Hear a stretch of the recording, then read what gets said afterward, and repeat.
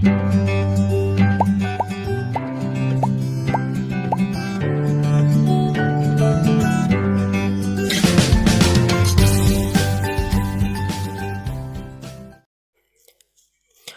လုံးမင်္ဂလာပါခင်ဗျာကျွန်တော်ဒီနေ့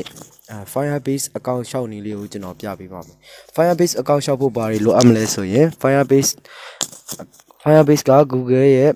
service တစ်ခုဖြစ်တဲ့အတွက် Google account တစ်ခုလိုပါတယ်ဒီ Google account ကိုဘယ်လိုရမလဲဆိုရင်ကျွန်တော်တို့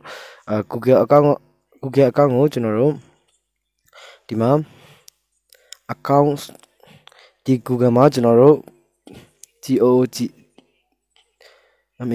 Gmail Gmail account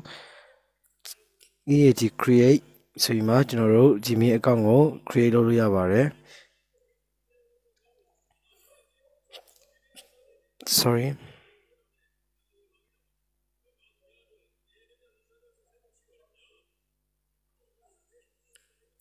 okay ကျွန်တော်တို့ Gmail account ရပြီဆိုတော့ဒီမှာကျွန်တော်တို့ Gmail account ရှောက်ရမယ်တွေ့ဆိုတော့ကျွန်တော်တို့ Gmail account တစ်ခုကိုရှောက်ကြမယ်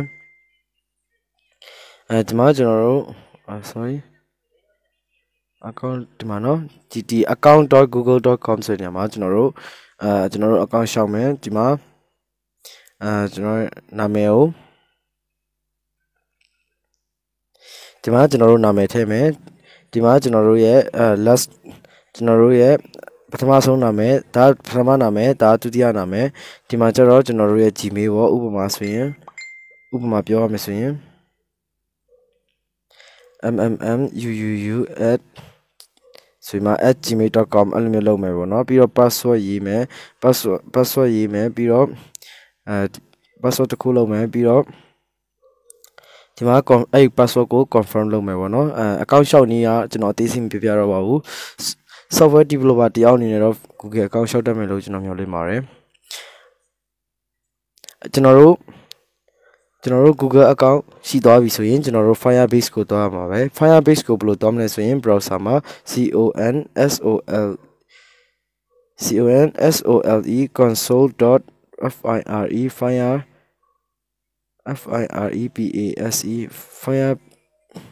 firebase.google.com ဆိုမှကျွန်တော်တို့သွားလိုက်ပါမယ် console.firebase.google.com ဆိုမှကျွန်တော်တို့ရိုက်ထည့်ပြီးမှကျွန်တော်တို့ Firebase ကိုသွားမယ် Okay ဒီနေရာလေးမှာခဏလောက်စောင့်ပေးပါ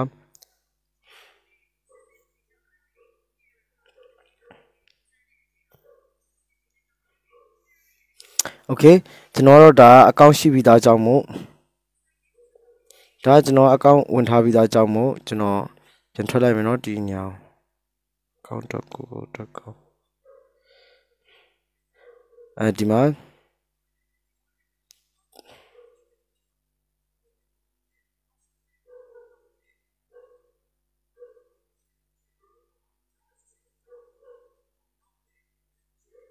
ခိုင်တော့ကျွန်တော်ဒီမှာ sign out ရင်လုပ်လိုက်အောင်မယ်နော်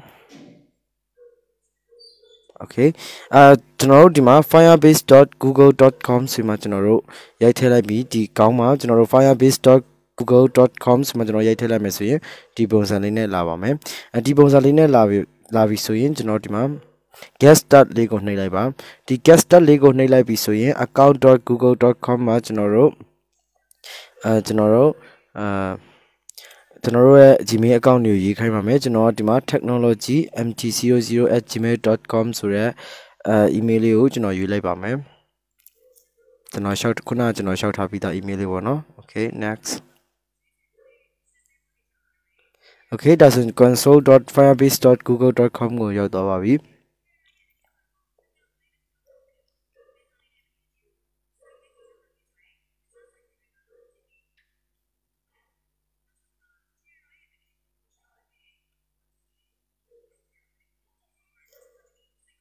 Okay ဒီမှာကျွန်တော်တို့စစချင်းဆိုရင်ကျွန်တော်ကဒါ project တွေ create လုပ်ပြီးသားကြောင့်မို့ဒီအောက်ကဒီကဏ္ဍတွေ social တို့ဘာလို့ပေါ်နေတာပေါ့နော်တကယ်ဒီဟာတွေပေါ်နေတာပါကျွန်တော်တို့စစချင်းမှာဒီမှာ add project ဆွေးမှလေးပါပါမယ်အဲ့မှာကျွန်တော် add project လေးကိုနှိပ်ပါမယ် Okay project တစ်ခုကျွန်တော်အသစ်လုပ်မယ်project တစ်ခုအသစ်လုပ်မယ်ကျွန်တော်ရဲ့ project ရဲ့နာမည်ကိုပေးရပါမယ်ဒီ project ရဲ့နာမည် Okay ဒီ project ရဲ့နာမည်ကိုကျွန်တော် test လို့နာမည်ပေးလိုက်မယ်ကျွန်တော် test လို့နာမည်ပေးလိုက်မယ်ဒါ project နာမည်ပါ okay continue ကျွန်တော်တို့ဒီမှာ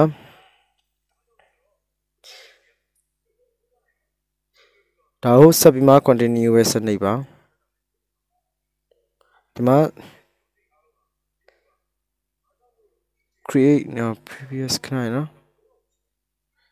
ဒါကိုကျွန်တော်တို့ဒါ button နဲ့အပြည့်စုံမပါတဲ့အတွက်ကျွန်တော်ဒီနာ Chrome မှာဆိုရင်ဒီဘေးကတောက်ရ menu key လေးရှင်းနေလိုက်မယ်ပြီးတော့အောက်ကိုရွှေ့လိုက်မယ်ပြီးတော့ဒီမှာ desktop size ဆိုတာလေးကိုဖွင့်လိုက်မယ်အဲဆိုရင်ကျွန်တော်တို့ဘာ cloud တွေပါလဲဆိုတာတခြားလေးမြင်လို့ရပါတယ် okay ကျွန်တော်ဒီနေရာပြန်သွားရင်တော့ဆက်သွားပါမယ် okay ကျွန်တော်ဆက်သွားပါမယ်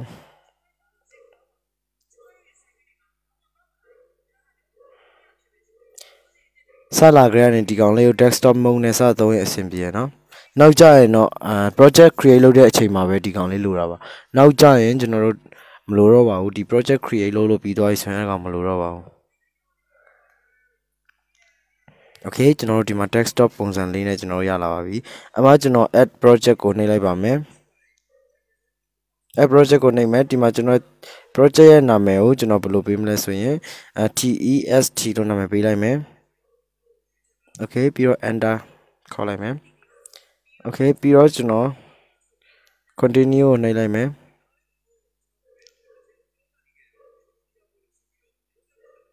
okay ဒီနေရာမှာကျွန်တော် default account for Firebase ကိုရေးပါမယ်ပြီးတော့ create project ကိုနှိပ်ပါမယ် okay ဒီမှာခဏလေးစောင့်ပေးပါ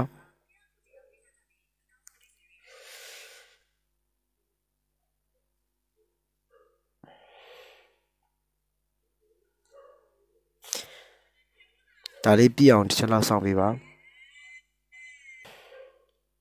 okay project ကဒီလိုမျိုး your project is ready လို့ပြနေပြီဆိုရင်ကျွန်တော် continue ကိုနှိပ်ပါမယ်ခဏလောက်စောင့်ပေးပါ okay ကျွန်တော်တို့ရဲ့ project name Htet ဆိုတဲ့ project တစ်ခုရလာပါမယ်ဒီ project မှာကျွန်တော်တို့ကဘာအတွက်သုံးပါလဲဒီ project ကို iOS သုံးပါလားဒါမှမဟုတ်ရင်Android application အတွက်သုံးပါလား iOS application အတွက်သုံးပါလားဒါမှမဟုတ်ရင်ကျွန်တော်တို့ဒီHTML ဘာညာ website တွေဘာတွေအတွက်သုံးပါလားဒီ code တွေအတွက်ပေါ့နော်သုံးပါလားဒါမှမဟုတ်ရင်ကျွန်တော်တို့ဒီမှာ Unity ပေါ့ Unity ဆိုတာဒီဟာလေးက Unity လေးပါဒီ Unity ဆိုတဲ့ဥစ္စာလေးကကျတော့ကျွန်တော်တို့ game တွေကျွန်တော်တို့ရဲ့ 3D game တွေကို create လုပ်ရတဲ့သူလဲ 3D game application တွေကို create လုပ်ရတဲ့ Unity programming ပေါ့နော်ဒါကကျတော့ကျွန်တော်တို့ website တွေအတွက်အသုံးပြုရတဲ့ဥစ္စာပါဒီက Android အတွက်အသုံးပြုရတဲ့ဥစ္စာဖြစ်တယ်လို့ဒါကကျွန်တော်တို့ iOS အတွက်အသုံးပြုရတာဖြစ်ပါတယ် okay ဒီဟာတွေကကျွန်တော်တို့ဘာကိုအသုံးပြုရလဲ Firebase ဆိုတာဘာလဲဆိုရင် Firebase ဆိုတာကျွန်တော်တို့ရဲ့ application တွေကျွန်တော်တို့ရဲ့ website တွေကျွန်တော်တို့ရဲ့ game တွေကို online နဲ့ချိတ်ဆက်တဲ့အခါမှာကျွန်တော်တို့အသုံးပြုပါတယ် online ချိတ်ဆက်တယ်ဆိုတာကျွန်တော်တို့ application တစ်ခုနဲ့တစ်ခုဖုန်းတစ်လုံးနဲ့တစ်လုံးချိတ်ဆက်ရတဲ့အခါမျိုးပေါ့ဥပမာအားဖြင့်ဆိုရင်ကျွန်တော်တို့ Facebook လို့ software မျိုးပေါ့နော်ကျွန်တော်တို့တင်လိုက်သမျှကျွန်တော်တို့ application ထဲကနေတင်လိုက်တဲ့တပ်ပုံတွေစာတွေကိုဘယ်ရောက်စေချင်လဲဆိုတာကိုသူရဲ့ storage တိတန့်လေးရှိပြီးပါဘောเนาะသူရဲ့အဲ့ storage ထဲမှာကျွန်တော်တို့ application တွေတင်ရမယ်file တွေရှိဖို့အတွက်ဒီ Firebase ကနေပေးထားတဲ့ Firebase storage ကိုကျွန်တော်တို့သုံးရပါတယ် okay Firebase storage ကိုကျွန်တော်တို့အမှသုံးရတယ်ပြီးတော့ကျွန်တော်တို့ Firebase database ဆိုတာပါလဲ database ဆိုတာကျွန်တော်တို့key တွေပေါ့နော် value တွေကျွန်တော်တို့ data တွေပေါ့အချက်လက်လေးတွေစာတမ်း key တွေ value တွေကိုနားလည်ပြီးလောက်ပြီးတော့ကျွန်တော်ယူဆပါတယ်ဘာဖြစ်လဲဆိုတော့ကျွန်တော်ဒီ Firebase သင်ခန်းစာကိုကြည့်မယ်ဆိုရင် key တွေ value တွေကိုနားလည်အောင်အရင်ဆုံးကြည့်ထားသင့်ပါတယ်ကျွန်တော်တို့ map တွေ list map အမျိုးမျိုးပေါ့နော် key value သုံးပြရတဲ့ဒီ data map တွေအမျိုးမျိုးရှိရပါတော့အဲ့ဒီ data map တွေရဲ့သူ့ရဲ့ data map တွေရဲ့စာသားတွေပေါ့နော် data map တွေရဲ့အချက်အလက်တွေကိုကျွန်တော်တို့ Firebase database ထဲကိုထည့်သွင်းပြီးအသုံးပြုရပါတယ်ဒီ database ပေါ့နော်ပြီးတော့ Firebase storage ဆိုတာကျွန်တော်အခုပြောပြခဲ့ပြီပေါ့နော်ကျွန်တော်တို့ application မှာကျွန်တော်တို့ Android application ရေးတဲ့နေရာမှာအဓိကအသုံးဝင်တာကတော့ဒီ authentication နဲ့ဒီ database ရဲ့ဒီ storage ရဲ့ဒီ၃ခုပဲရှိပါတယ် channel ဥစ္စာတွေကျတော့ကျွန်တော်တို့တိတ်မသုံးဘူးเนาะကျွန်တော်တို့ဒီ Sketchware Android application creating မှာဒီ hosting တို့ဘာလို့ကတော့ကျွန်တော်ဒါဘဟုတုတအနေနဲ့ပြောပြရမယ်ဆိုရင်ဒီ hosting ဆိုတာကျတော့ကျွန်တော်တို့website တွေဘာတွေရေးပြီးသွားဆိုရင် website တွေကို host လုပ်တာမျိုးပေါ့เนาะဒါမျိုးတွေမှာကျွန်တော်တို့host လုပ်တယ်ဆိုတော့ကျွန်တော်တို့ကျွန်တော်တို့ရဲ့ website တွေကျွန်တော်ရေးထားတဲ့ HTML တွေကိုကျွန်တော်တို့ online ပေါ်ကိုရောက်သွားအောင်ကျွန်တော်တို့တင်လိုက်တာပေါ့เนาะကျွန်တော်တို့ website project တွေကိုအဲမျိုးတင်လိုက်တာမျိုး hosting လို့ခေါ်တယ်ဒီ host လုပ်မယ်ဆိုရင်လည်းသူက free host လုပ်လို့ရပါတယ်Okay ကျွန်တော်တို့ Firebase ကိုအသေးစိတ်ကျွန်တော်တို့ Firebase ဆိုတာဘာလဲဆိုတော့အသေးစိတ်ကျွန်တော်တို့ပြန်ပြီးမှဖြန့်ကျက်ပြီးမှကျွန်တော်လုပ်ကြမယ်Firebase ဆိုတာဘာလဲ Firebase ဆိုတာ programmer တွေအတွက် service ပေးဖို့ Google ကနေဖန်တီးထားပါတယ် Google ကနေ service ပေးထားပါတယ်ပေါ့နော်Firebase service ကို September လ2017မှာစတင်ခဲ့ပြီးတော့ဌာနချုပ်ကတော့ San Francisco California United States မှာရှိပါတယ် Okay ပြီးတော့Firebase service မှာ Cloud Firestore ML Kit Beta Cloud Functions Authentication with Hosting ပြီးတော့ Cloud Storage Real Time Database များပါဝင်ပါတယ်ပြီးတော့ Android App Developer တွေအတွက်ကတော့ Authentication with Hosting Cloud Storage Real Time Database ကတော့အင်မတန်မှအရေးပါပြီးတော့Google ကနေလည်း free ပေးထားပါတယ် Hosting ကဖက်မှာဆိုရင်လည်းကျွန်တော်တို့ Firebase ကdomain ကို free ပေးထားပါတယ် custom domain ထပ်ထည့်ချင်လဲသူကခွင့်ပြုထားပြီးသားဖြစ်ပါတယ် okay အဲ့ကျွန်တော်တို့ host လုပ်လိုက်ကျွန်တော်တို့ software ကျွန်တော်တို့ရဲ့ website ကြီးတစ်ခုလုံးကိုwebsite program တွေကို Firebase တစ်ခုသုံးပြီးမှ database တွေပြီးတော့ကျွန်တော်တို့ storage တွေပြီးတော့ hosting တွေအကုန်လုံးကိုကျွန်တော်ဒီနေရာထဲမှာလုပ်လို့ရပါတယ်သူက free အကန့်အသတ်နဲ့ free ပေးထားပါတယ် database မှာဆိုရင် database ကိုဆက်သွယ်မှုအရေးအတွက်တရားအချိန်တရားပေါ့နော်အချိန်တစ်ခုထဲမှာ Firebase က data ရယူဖို့ဟောနော်အချိန်တစ်ခုအတွင်းမှာဥပမာ17နာရီဥပမာပြောရမယ်ဆိုရင်အခု17နာရီ18မိနစ်18စက္ကန့်မှာ17နာရီ18မိနစ်17နာရီ18မိနစ်18စက္ကန့်မှာကျွန်တော်တို့Firebase ကိုဖုန်းအလုံးပေါ့နော်တပြိုင်နက်တည်းပေါ့အဲ့ရ record လုပ်ဖို့အတွက်က100အထိသူကအကန့်အသတ်ပေးထားပါတယ်ဒီအခု100ကျော်ပြီးမှဒါကို request လုပ်နေဆိုရင်တော့မရပါဘူးပြီးတော့ Firebase database เนาะပြီးတော့ Firebase ထဲမှာ data တိုးလောက်မှုက 1GB ထိ free ပေးထားပါတယ်1GB free ပေးထားတယ်ဆိုတာကကျွန်တော်တို့ data ကိုကျွန်တော်တို့ application ကနေဟောပေါ့ကျွန်တော်တို့အချက်အလက်လေးတွေဒီကျွန်တော်ခုနပြောတဲ့ key တွေ value လေးတွေကိုကျွန်တော်တို့ database ထဲကိုထည့်သွင်းအသုံးပြုဖို့အတွက် database ထဲမှာရှိနေဖို့အတွက်1GB ပဲသူက free ပေးထားပါတယ်ဒါပေမဲ့ 1GB ဆိုတာတော်တော်လေးကိုများနေပါပြီဘာဖြစ်လဲဆိုတော့ကျွန်တော်တို့စာဘာနဲ့အဲ့ key တွေ value တွေဘာနဲ့တူလဲဆိုရင်ကျွန်တော်တို့ text file တစ်ခုနဲ့တူပါတယ် text file ဆိုတာကျွန်တော်တို့ဥပမာပေါ့စာရီပဲထည့်ရေးထားတဲ့ .txt နဲ့ဆုံးထားတဲ့ file တစ်ခုကစာဘယ်လောက်ပဲများပါစေ 1MB ရှိဖို့မလွယ်ဘူးပေါ့နော်အဲ့လိုပဲဒီ key တွေ value တွေအများကြီးရှိမှာပဲဒီဟာ 1GB ရှိမှပဲကျွန်တော်တို့ limit ဖြစ်သွားမှာပေါ့နော်သူကဒီ 1GB ရတော့မနည်းလာပါဘူးဒါပေမဲ့အရေးအတွက်100ဆိုတော့နည်းနည်းတယ်ပေါ့နော်ဒီကြိုင်နဲ့အဲမှာ database ကိုဆက်သွယ်ဖို့အတွက်အချိန်100ပဲဆိုတော့နည်းနည်းတော့နည်းတာပေါ့နော်ဒါပေမဲ့အဆင်ပြေပါတယ်ဒါလည်းစောင့်ပြီးမှသုံးရမှာပေါ့နော်ပြီးတော့ user တွေရဲ့ device ကနေယူသုံးဖို့ကျွန်တော်တို့ download ဆွဲဖို့ပေါ့เนาะဒီ data တွေကိုဥပမာကျွန်တော်တို့ data ထဲမှာစာရင်းအချက်လက်တွေရှိရဗျဥပမာဒီ company ရဲ့ဝန်ထမ်းစာရင်းရှိရဗျဒီ database ထဲမှာ okay ဒီ company ရဲ့ဝန်ထမ်းစာရင်းအကုန်လုံးကိုကျွန်တော်တို့ကအကုန်လုံးကို user ကနေယူဖို့အတွက်က10GB free 10GB ပေးထားတယ်ပေါ့เนาะ10GB ကို free ပေးထားတယ်ပြီးတော့ cloud storage မှာဆိုရင်လည်းကျွန်တော် cloud storage ဆိုတာကျွန်တော်တို့ application ထဲကနေဓာတ်ပုံတွေ video တွေသချင်းတွေ file အမျိုးမျိုးတွေတင်မယ်ဆိုရင်သူက 5GB free ပေးထားပါတယ် file တွေကို download လုပ်ဖို့အတွက်က 30GB ပေးထားပါတယ်file တွေကို download လုပ်ဖို့ဆိုတာက user တွေကနေ download အဲ့ဟိုပေါ့နော်ဥပမာပြောမယ်ဆိုရင်တော့ဒီဟို download ဆွဲမှုက 30GBရှိသွားပြီဆိုရင်ပေါ့နော်ဥပမာလူတစ်ယောက်ကဆွဲမယ်ဆိုရင်ဒါ 5GB ပေါ့နောက်လူတစ်ယောက်ကထပ်ဆွဲရင် 10GB ဖြစ်မယ်လူတစ်ယောက်က 5GB download ဆွဲမယ်ဆိုရင်လူတစ်ယောက်က 5GB စီ download ဆွဲမယ်ပေါ့နော်ဟို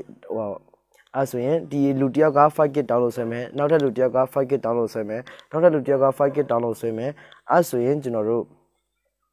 5K စီ download ဆွဲမယ်ဆိုရင်လူ6ယောက် download ဆွဲရင်ဒီ limit ကပြီးသွားပါမယ်ဒါပေမဲ့ဒီ 13GB အထိ download ဆွဲဖို့ဆိုတော့တိတ်တော့မများလာပါဘူးเนาะကျွန်တော်တို့ application မှာ file size ကျွန်တော်တို့ Firebase Story ထဲမှာ file size ကြီးရတယ်ဥပမာစက်ကားရှည်ကြီးတွေထည့်သွင်းတာတွေမျိုးမလုပ်ရင်တော့ပိုအဆင်ပြေတာပေါ့เนาะဘာဖြစ်လို့ဆိုတော့သူက file download limit ရှိတဲ့အတွက်ပေါ့เนาะဥပမာကျွန်တော်ပြောမယ်ဆိုရင် link တည်သွားတယ်ပြောရလဲဒီလိုမျိုး limit ဖြစ်သွားတာပေါ့เนาะ download ဆွဲလို့များလာလို့ကြောင့်မို့အဲ့လိုမျိုးပုံစံပါပဲဒါ download နဲ့ upload လုပ်နိုင်မှုအရေးအတွက်ကတော့9000ရှိရပေါ့เนาะ download လုပ်တဲ့လူဥမာတယောက်ထဲရပဲအချိန်ရင်9000လုပ်လူအယောက်9000ကနေတစ်ချိန်စီပဲလုပ် upload က9000ချိန်ထိပဲရပါမယ်သူရဲ့9000ချိန်ပြီးသွားဆိုရင်ဒီဟာ limit ဖြစ်သွားပါမယ် download ကလည်းဒီလိုပါပဲဒါပေမဲ့သူပေးထားပြီးသားဒီ limit တွေအများကြီးကိုကျွန်တော်တို့ကအဲ့ထက်ပိုပြီးမှတိုးချဲ့ပြီးမှပတ်စံပေးမှလည်းကျွန်တော်တို့ထပ်ပြီးမှယူလို့ရပါသေးတယ်ဒါပေမဲ့အဲ့လိုယူဖို့ကကျွန်တော်တို့မလိုအပ်ပါဘူးဘာဖြစ်လဲဆိုတော့ကျွန်တော်တို့ application အများအား version update ထွက်နေမှာပေါ့နော်ကျွန်တော်ရဲ့ application တခုက version 1.0 မှာဒီအဲ့ Firebase Story Firebase account တခုနဲ့သုံးမယ်ဆိုရင်ကျွန်တော်တို့များလာပြီလို့ထင်ရင်နောက်ထပ် Firebase account တခုနဲ့ပြန်သုံးမယ်ပေါ့နော်အများအားပြောင်းသုံးနေကျွန်တော်တို့အရင်မကြည့်ဘူးပေါ့နော်ပြီးတော့ဒါ file သူ limit ဖြစ်သွားဖို့ဆိုတာလည်းမလွယ်ဘူးပေါ့နော်ဒါကျွန်တော်တို့သုံးလို့တော်တော်လေးအဆင်ပြေပါတယ် Firebase ကကျွန်တော်တို့သုံးချင်တယ်ဆိုရင်ထပ်ပြီးမှလည်းဖြည့်သုံးလို့ရပါသေးတယ်Okay ဒါ Firebase hosting ပေါ့နော်Firebase သူရဲ့ Firebase ရဲ့အသေးစိတ်ကဏ္ဍပေါ့နော်ဒီမှာကျွန်တော်တို့က Android application ရေးမှာဖြစ်တဲ့အတွက်ဒီ Android လေးကိုရေးပေးလိုက်ပါဒီ Android လေးကိုနော်ဒီ Android ကိုရေးပြီးတော့ကျွန်တော်တို့ Android ရဲ့ကျွန်တော်တို့ application ရဲ့package name ကျွန်တော်တို့ application ရဲ့ package name ဘာညာထဲပေါ့နော်ဒီဟာဒါလေးတွေကကျွန်တော်တို့စာပြီးမှကျွန်တော်တို့ Firebase နဲ့ချိတ်ဆက်ဖို့ဖြစ်ပါတယ်ကျွန်တော်ဒီသင်ခန်းစာမှာတော့ကျွန်တော် Firebase အကြောင်းကိုပဲပြပြထားပါမယ်နောက်သင်ခန်းစာမှာကျွန်တော်တို့ Android application တွေနဲ့ကျွန်တော်တို့ဘယ်လိုချိတ်ဆက်မလဲကျွန်တော် Sketchware မှာဘယ်လိုချိတ်ဆက်မလဲဆိုတော့ကျွန်တော်ပြပြသွားပါမယ်အားလုံးကျေးဇူးတင်ပါတယ်